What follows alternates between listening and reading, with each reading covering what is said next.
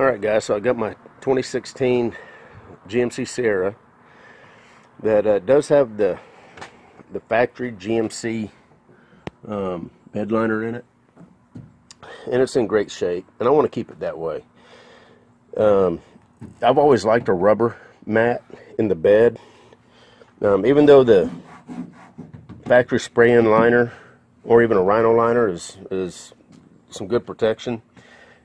You know, you throw anything, you know, some bricks, an engine block, whatever, you know, you put anything in there, and if it starts shifting around, it'll scratch this stuff all the way to the surface. So I ordered me a rubber bed liner. This is the Dee Zee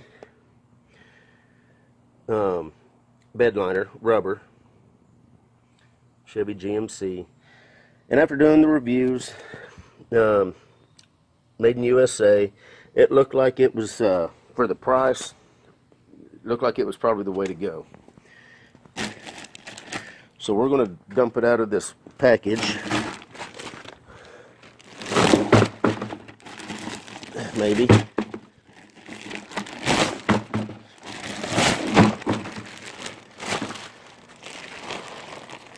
We're going to unroll it and throw it up here in the bed. Let me get a knife here.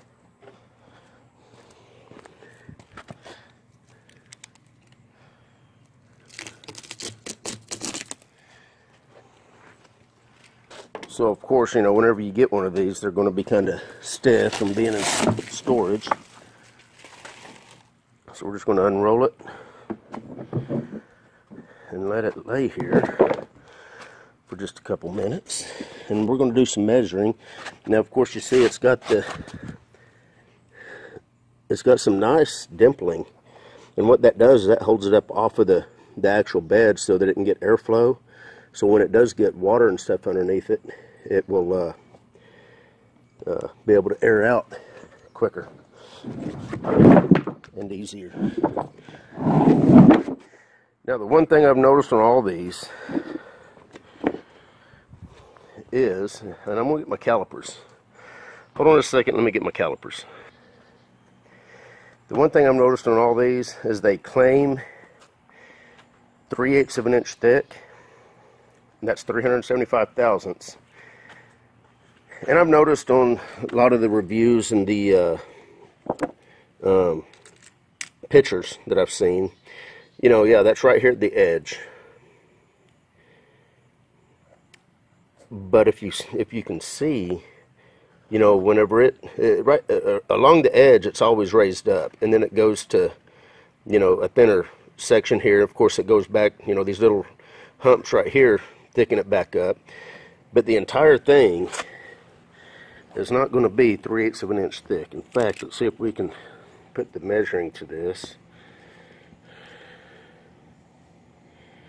In fact, if you look, I'm even on a dimple. Where you at? And it's showing about 340 thousandths. About 210 thousandths. 212 or so. Right there on the edge. So this part here, where it drops down,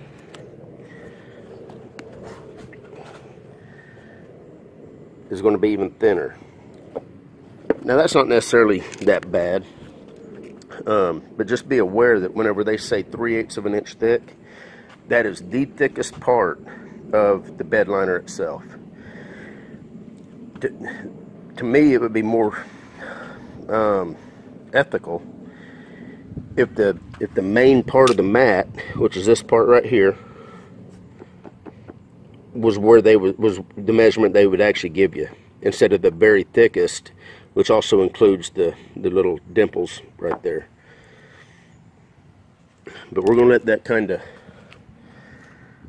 warm up just a little bit, and then we're going to throw it in the bed, see how it fits. This is the short bed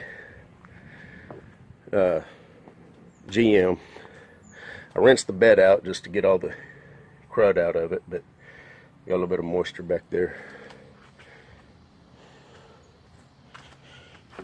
Let's go ahead. We're going to go ahead and put it in down the easiest way, I think. hold on, which one? What's the front of this?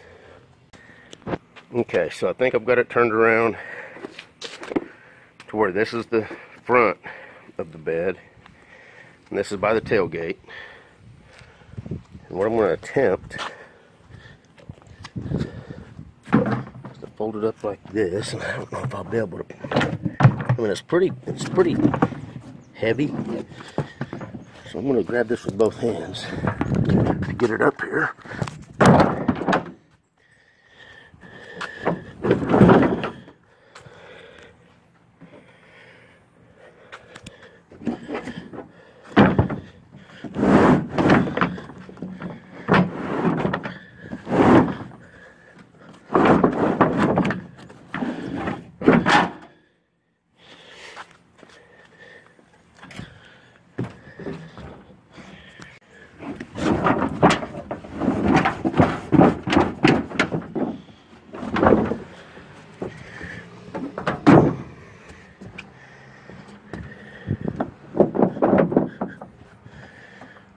All right.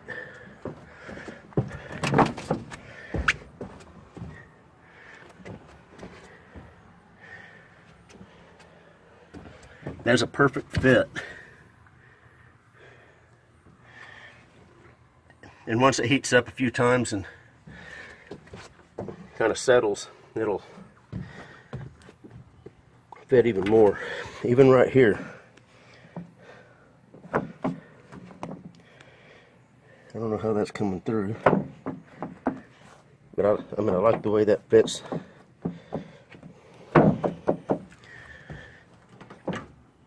Looks good, nice and rubbery, spongy. So now when you put stuff back here, it's not going to slide. It's not going to want to have that tendency to shift and slide near as much. Anyway, I just wanted to show you the way that works. And yeah, so that's going to stand up on the humps right there and help airflow flow through it to dry it out. But this is the Dee Zee bed mat.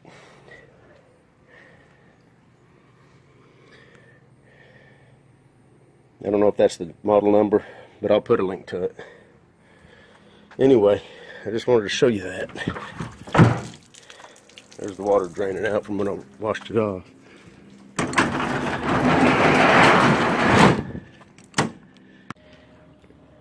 And after looking at about 3 or 4 different bed mats, the reason I went with the Dee Zee, number one reason was it had the highest ratings out of the Husky. What was the other one I was looking at? I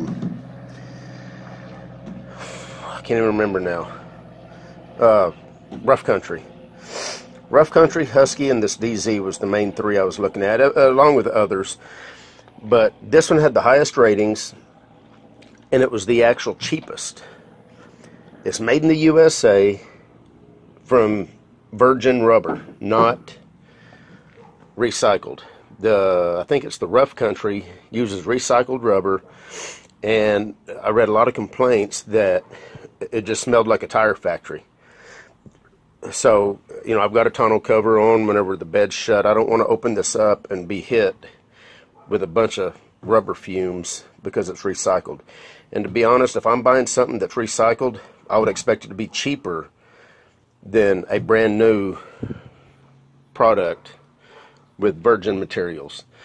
So I didn't really care for the whole recycled deal and paying more for it and having it smell like that. And I've had experiences with the recycled stuff before, and I mean, as much as I hate to say it, recycled stuff just isn't as good as a brand new, fresh product, in my experience.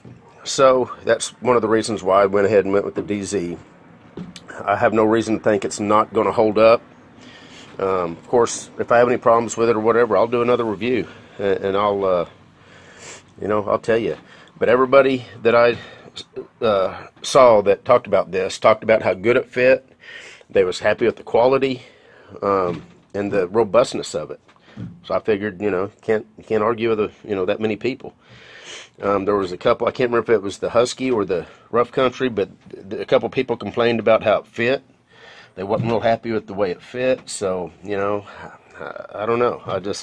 I thought this one's cheaper. It's made in the USA. It's, it's a brand new, not recycled product. And I don't smell nothing. Whenever I took it out of the bag, I didn't smell nothing. I'm not smelling nothing now. So that was my reason to go ahead and go with the Dee Zee. But, I'm sure any of them will probably be fine. This one is about $20 cheaper than the Rough Country or the Husky. So I went ahead and went this route. If the ratings wouldn't have been there, I would have went ahead and spent the $20 and got one of the other two. But it was down to those three, and I ended up choosing this one. I'm glad I did. I like the design of it. It looks neat. And I think it's going to be fun. It is a nice pliable. I mean, it's non-skid. I mean, my finger's sticking to that like crazy. So I'm sure that whenever I have stuff back there, there's no way it's going to slide around. Anyway, I just wanted to throw that out there so, you kind of knew where I stood on why I chose this one over others. Okay, you guys take care.